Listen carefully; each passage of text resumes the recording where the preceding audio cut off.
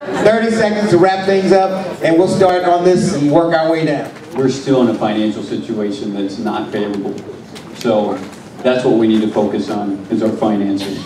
Thank you for this opportunity. I'm Jacqueline Allen. You can find out more about me on my website at www.jacquelinelive. It's been an honor and a pleasure. My name is Catherine Smith-Mills, and I just want to leave you with two things tonight. If you want to have job access in Cincinnati, vote for me. If you want to have a bigger voice in Cincinnati, vote for me. Mills means jobs. Remember that come November 8th. My name is Christopher Smitherman. The biggest issue facing the city is our deficit.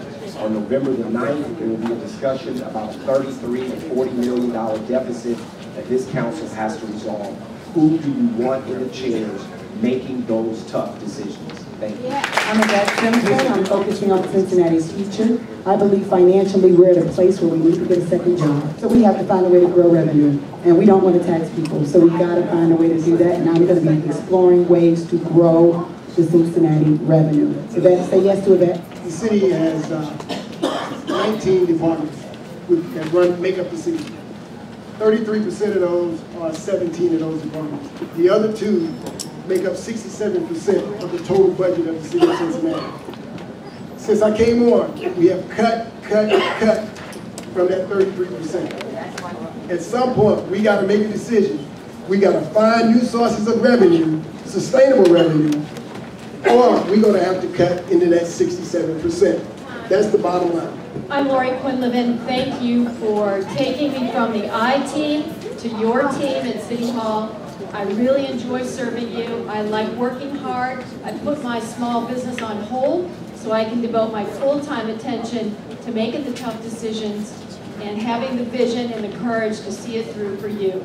I want to thank you, Lincoln Ware and the African American Chamber, for this opportunity. Two things I'm going to do for you. I have a jobs plan. I want you to go on my website.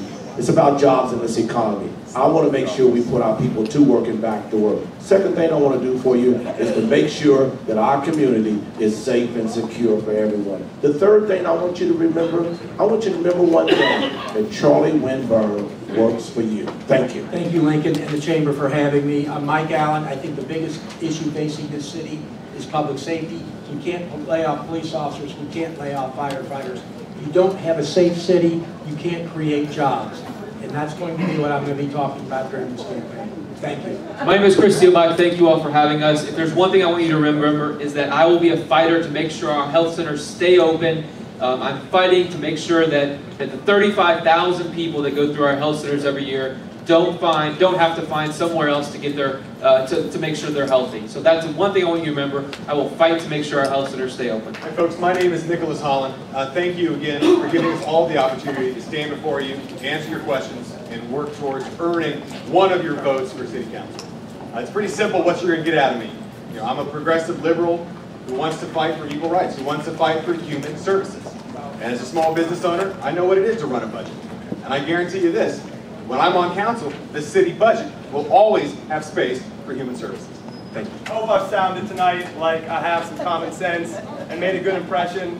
But if you're still undecided, that's all right. Because I'm going to keep coming to your church, I'm going to keep coming to your community council meetings, I'm going to keep showing up on your front porch. I'm going to do that now and when I'm on city council. I'm going to do that in every neighborhood. I care about every neighborhood. My name is PG Sittenfeld. I love your support in November. Thank you. I'm Wendell Young. I want to thank everyone for allowing me to be here. I want to assure you that I remember where I came from.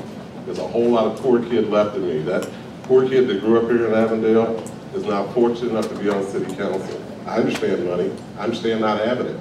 I understand trying to find ways to get more. Count on me to continue to do what I've been doing. Finding efficiencies, finding ways to save money, finding ways to put people back to work. I'm Wendell Young. I'd love to have your support in November. Thank you. Well, I want to say that I've been listening to all the things that we want to do to this city. You know, the streetcar, the casino, Paul Brown Stadium. All of that is in vain if we do not decrease the crime and violence in the city.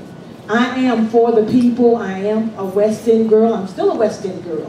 I walk these streets. If anyone ever heard of the off the street program over the line, I was one of the ladies who was instrumental in pulling those cross street off the street. So I am for the people. I'm Kevin Flynn.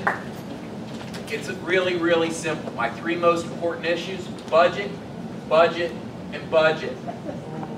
Protect our city through the budget. preserve our neighborhoods through the budget, and promote growth in jobs through the budget. I'm Kevin Flint, Kevin in 11, win with Flint. Thank you. Our government affairs group led by Zola Stewart and Christy Bryant put together a political candidates forum. And if anybody, thinks about business and politics, those are two things that are intertwined. So when we start thinking about job creation and improving neighborhoods, usually the growth of small businesses drives that. And so tonight we had a conversation, a dialogue with incumbent city council members in Cincinnati and also the new ones who are trying to get on to kind of get their points of view on issues that are important to our community. Well, the first thing is that everybody needs to have a focus on small business growth because we are a Chamber of Commerce. And so we're looking for individuals who are going to advocate for policies, not only for our bigger corporations, but also for our smaller businesses in neighborhoods like Avondale. So I think what we need to do is make sure that first is there needs to be small business advocacy and individuals working with associations like the African American Chamber to ensure that the policies are right and they're effective. The second part people need to be looking at is ensuring that council members do what they say they're going to do. And so these forums are really a method in terms of getting on the record what individuals' positions are, such that we can come back to them, whoever's seated at that particular point, and request the support for our community.